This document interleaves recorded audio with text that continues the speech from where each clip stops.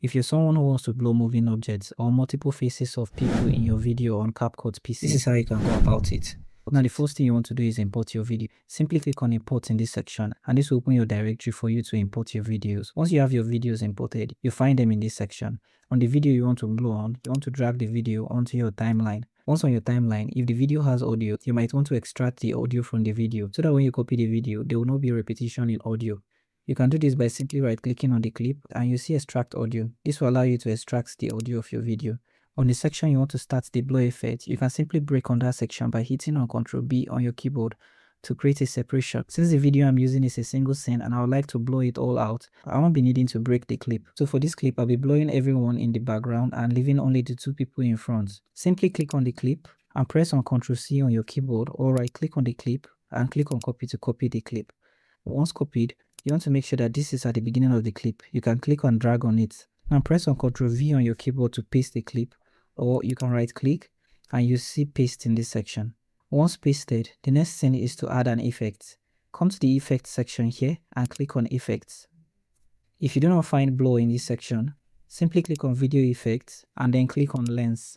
Now click and drag on blow onto your video overlay. This will add the blow effect on the copy overlay of the video. After adding the blow, you'll be able to adjust its intensity in this section. Now if you do not find that option, simply click on the effect icon on the clip and you'll see the blow effect for you to adjust at any time editing your video. Now click outside the effect and this should take you to video.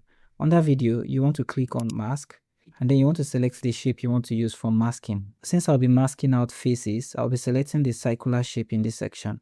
Click on your preferred option and it will be applied to your clip. You can also do other things such as reverse, resets, and if you scroll down to the bottom you can change the position, rotate, size as well as feather. Now what you want to do next is drag this onto the face of the person you like to blow out. You can go ahead and adjust it to your preferred shape and size in this section. To view in details, simply click on the zoom icon in this section and then drag this. Use this to adjust to the preferred position you want and then fit this to the object or face. You can use this to increase the feather in this section. You also see any changes made in this section. The feather is going to fade out the blow effect. You can drag it back to restore it back. Once you're done adjusting for the beginning of the clip, also make sure that you're at the start of your clip. You want to press and hold down on next on your keyboard to give you a preview of where you need to make adjustments. So you can keep making this movement forward and backward to make adjustments. You can also click and drag on this to give you a preview. Once the blow effect is in frame, go ahead and move forward in your video.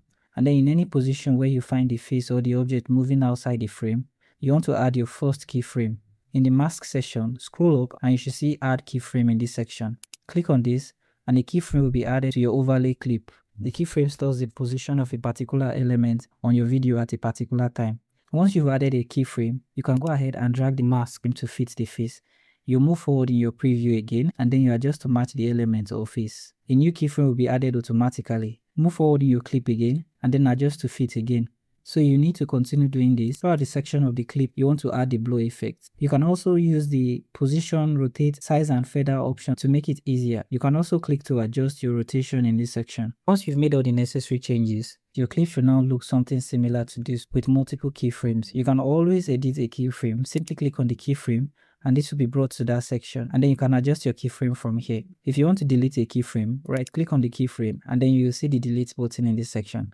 Click on delete and your keyframe will be deleted. After blowing out the first object or face, you can come to this section and click it to preview in full and this is what it should look like. The subject should be properly blowed out. Now to do this process for another face, you want to highlight on both clips and then right click and then click on create compound clip. You can also press on your keyboard Alt+G.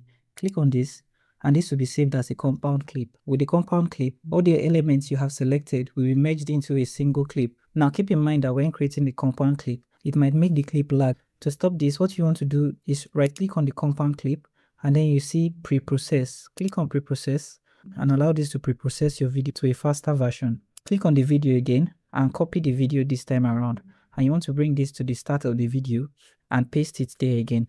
Now you want to come to effects again and then you want to drag on blow onto your video overlay. Adjust the intensity and then click on the video clip.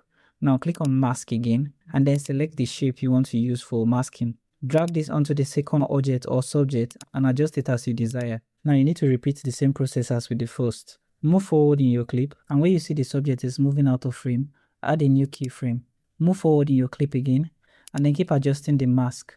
After adding all the keyframes, this is what the video now looks like with the second subject blurred out. To add another subject that will be blurred out, select on the two clips again and then create a compound clip by pressing Alternate G or right-clicking and clicking on Create Compound Clip. Right-click on the compound clip and then click on Preprocess to preprocess the clip again. Now copy the clip and then come to the start of the clip and paste the clip.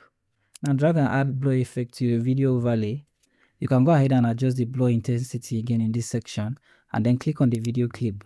Now click on mask in this section and then select your preferred shape. Now drag and adjust this until it properly covers the subject and then move forward in your clip and repeat the same process of adding keyframes. So you can repeat this for about 3 times while creating the compound clip. Now for example, if after the 3rd time of creating the compound clip, you won't be able to create a compound clip anymore. Now when you copy and paste and select the 2 clips to create a compound clip, you won't be able to create a compound clip. This is what you can do in this situation. You can delete the overlay and then export your last created compound clip. After exporting, import it back onto your timeline and you'll be able to create new compound clips. Thank you for watching this video and I hope you found this video helpful. If you do find this video helpful, feel free to leave a like, subscribe and have the post notification turned on.